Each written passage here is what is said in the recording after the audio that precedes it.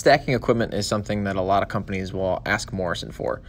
In this particular application, we are taking single-serve plastic cups that you see in a lot of grocery stores and convenience stores, a very common package that everyone's used to, and we are creating dynamic pack patterns.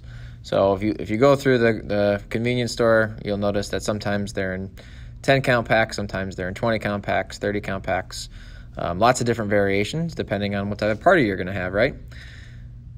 With this system, we have one revolution of the timing screw that creates one container discharged out.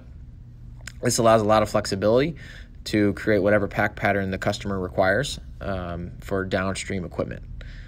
Once we create and count how many containers are actually discharged out, we have a takeaway arm that will pull away the appropriate count and feed it to the downstream equipment. This adds a lot of flexibility to an ever-changing marketplace.